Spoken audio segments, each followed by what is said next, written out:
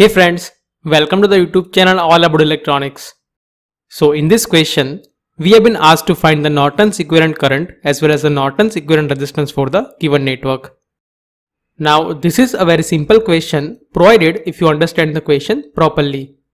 So in this question, first of all, we have been given that the voltage current relationship which is feeding the network N is given by the following graph. So basically, we have been given the voltage current relationship for the source which is feeding this network.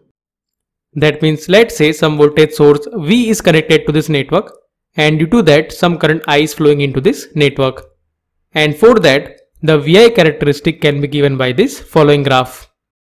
Now this graph is the linear graph, right? So using the expression Y is equal to mx plus c, we can find the relationship between this V and I. That means V is equal to 5i plus 25. And if you want to validate this expression, then just put the value of I is equal to 0. So when the I is equal to 0, then the value of V is equal to 25 volt. And similarly, when V is equal to 0, at that time, you will get the value of current I as minus 5 ampere. So basically, the relationship between this V and I can be represented by this expression.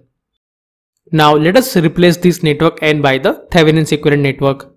So we know that the any network N can be replaced by the Thevenin's equivalent network, which contains the Thevenin's equivalent voltage in series with the Thevenin's equivalent resistance. So if we replace this network N by the Thevenin's equivalent resistance, then the equivalent network will look like this. So here V is this external voltage, while this VTH and the RTH represents the equivalent representation of this network. And here whenever we apply this voltage V, then the current which is entering this network is equal to I.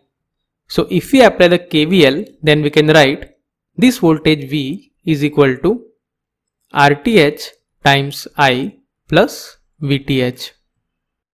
And if we compare this expression with the expression of V and I, then we can say that here the value of RTH is equal to 5 ohm, while the value of VTH is equal to 25 volt. So from this we can say that for the given network N, the Thevenin's equivalent voltage is equal to 25 volt, while the Thevenin's equivalent resistance is equal to 5 ohm. And using the source transformation, it is possible to convert this Thevenin's equivalent circuit into the Norton's equivalent circuit.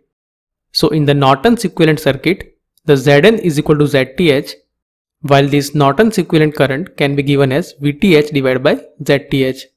So in this case, it will be equal to 25 volt divided by 5 ohm, that is equal to 5 ampere. That means we can say that the Norton's equivalent resistance is equal to 5 ohm, while the Norton's equivalent current is equal to 5 ampere. That means for the given question, C is the correct answer.